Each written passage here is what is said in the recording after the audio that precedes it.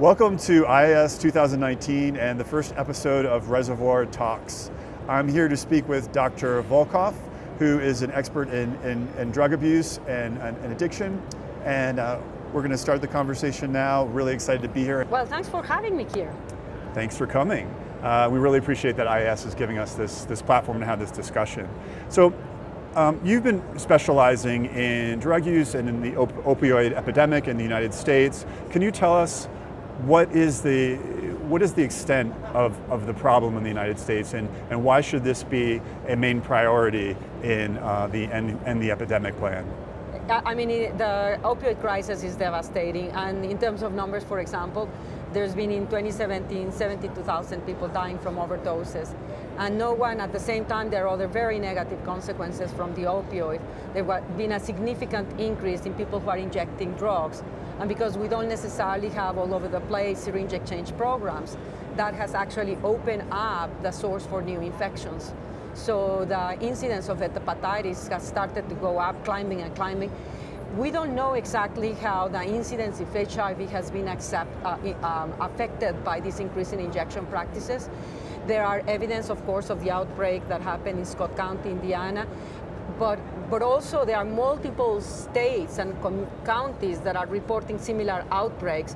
And in general, those are outbreaks in places that don't have syringe exchange programs or do not offer treatment for opioid addiction, because you need both of these aspects to combat it. So as the opioid crisis has continued to grow and grow unabated, it has become clear that we need to change such that we can provide medications for those addicted and also start to recognize the importance of screening and treating infectious diseases occurring in them. So it sounds like two areas where there may be some gaps and we may need to really address in the U.S. is safe injection sites, and then also treating the opioid addiction. So medications to treat the opioid addiction, not just HIV medications. Is that right? Well, the way that I would phrase it, because it's actually even simpler, you just need places where you can get easy access of clean syringes, where you are not stigmatized. That in and of itself will basically control the infectivity. That's one of the sides. The other side is the treatment of people that are addicted. And the other side, of course, is the treatment of those that are addicted that have HIV, because you need to actually do viral suppression to stop any infectivity. You need to keep them on medication for their opioid addiction so that they are compliant with their antiretroviral therapy. And you need to give them access to clean syringes so that there is no transmission of, say, hepatitis C. So there are those three components that we need to address, and we need to actually expand. In the United States, we need to expand the infrastructure to be able to do that.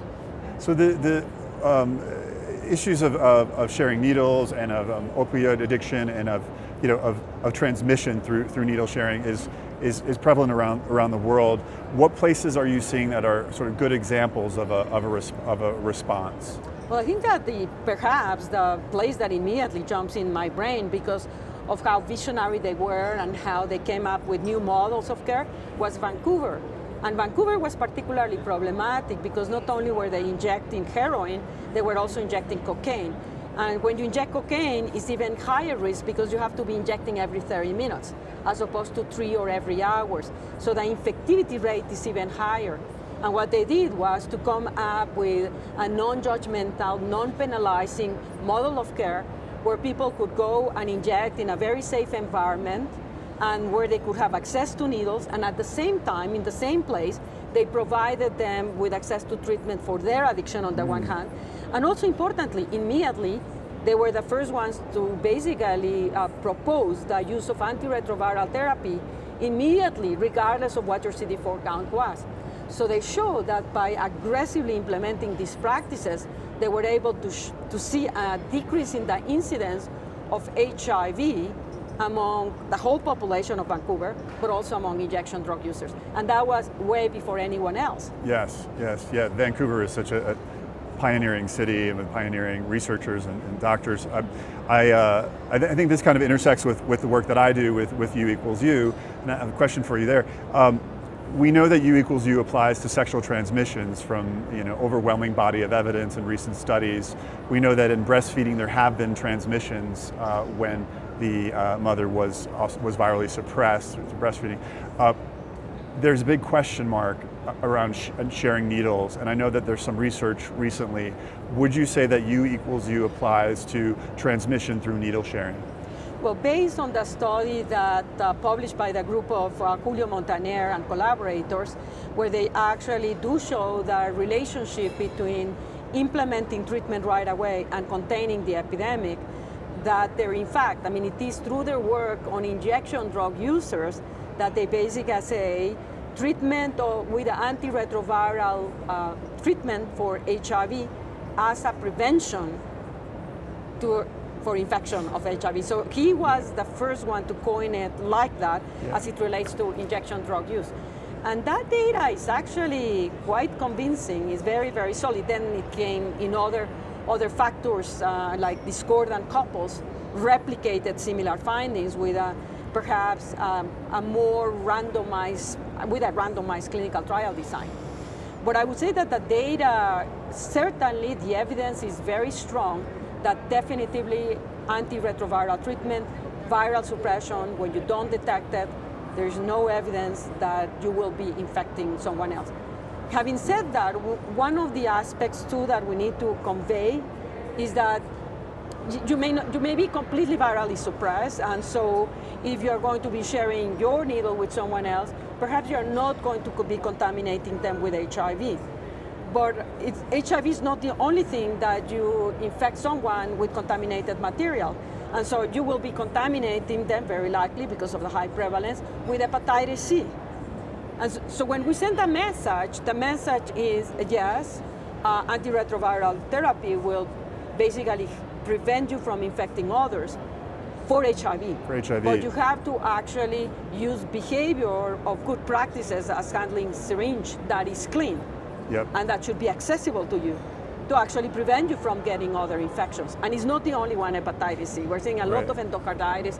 There are multiple infections, the rate of which has gone out because of these injections with dirty needles. Yeah, that makes a lot of sense. So still to educate people about transmission through needle sharing of HIV, but there's still other infections that people can get and other reasons why they should have clean needles, access to clean needles. One last question I have. So when we started the U equals U campaign, really for the first year or two, we would hear from people, oh, this doesn't apply to people who inject drugs. And that if you tell people this, who are injecting drugs, they're going to be confused and they're not going to understand, so we don't tell people who inject drugs. What would you say to HIV information providers, whether it's clinicians or HIV organizations who are saying, don't tell U equals U to people who inject drugs? I think that's terribly discriminatory. It's stigmatizing of the person that is injecting drugs.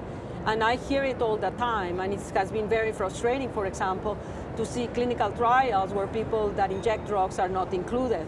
And that is, in part, reflects the stigma of treating them differently.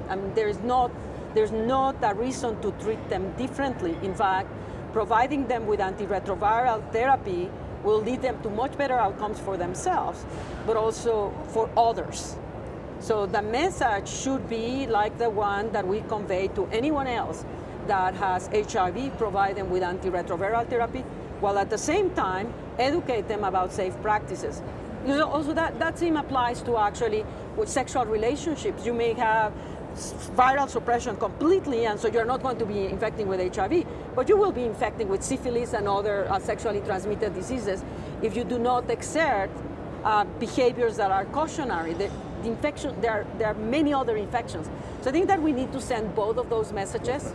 I agree, and I think it's important for people to know, what we always say to people too is that when you treat people who inject drugs with dignity, as Bill Cook says from Scott County, Indiana, where there's the largest outbreak, if you treat people with dignity and you educate and empower them, they do very well. In fact, in Scott County, Indiana, the viral suppression rates are very high. They're higher than the national average. Among people who are injecting drugs, the rates are very high. And so we just need to treat them with dignity and respect and give them information, about their bodies. I agree completely. Yeah. And we need to change that stigmatization of the person that injecting drugs as no, they are different. And in fact, I'm not surprised with the data of Scott County. I didn't realize that they were doing better than the general population.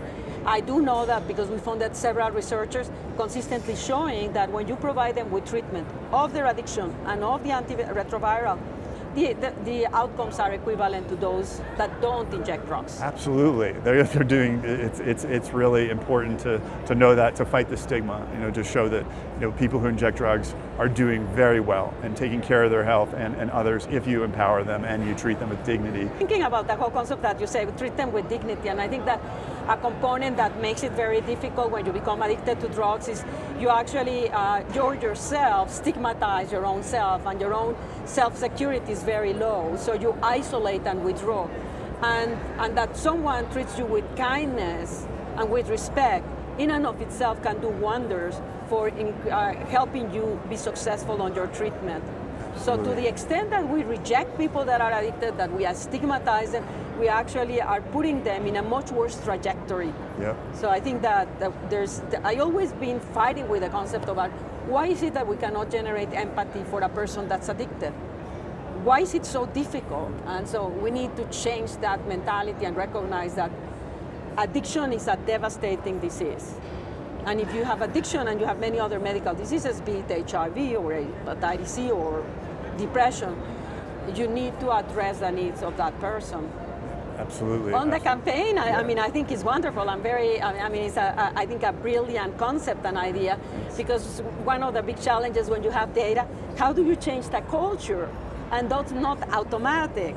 And yet by consistently and in a very simple message, transmitting why you have to do it, it has changed practice much faster than I would have predicted, in fact. And it's wonderful. I think that some of the key points are, that in order to address the opioid epidemic, we need accessible and safe places for people to exchange needles, and also we need to be, which is new to me, to be treating the medication for the opioid addiction, for the drug addiction, not just HIV, and that with U equals U, it sounds like you're saying it, theoretically does apply to needle sharing, but we need to keep in mind that when we talk about U equals U, that's about HIV transmission, and that people still need to be aware there are other infections that could be transmitted by needle sharing. So the only thing that I would say is I would not say theoretically, I would say it does apply. Wait, we need to quote you. Really? Yes, it okay. does apply. Can you say a quote right now on camera about how U equals U applies? I am very happy to say. Okay, so all right. U equals U applies to injection drug use, just like it applies for anything else. We need to treat. Fantastic. Thank you for saying that. That will be on our next presentation slide, starting in the next couple of days. That's huge to hear that from you, who's clearly such an important expert in needle sharing and on drug use. So I'm not saying it actually stigmatizing. Again, it's like the same sort of thing. This does not apply. We need to actually stop that. Yeah, fantastic. Well, thank you so much. This was a really important moment. I'm glad you're doing this. Thank you, and I'm glad you're doing your work too. I learned a lot. Likewise.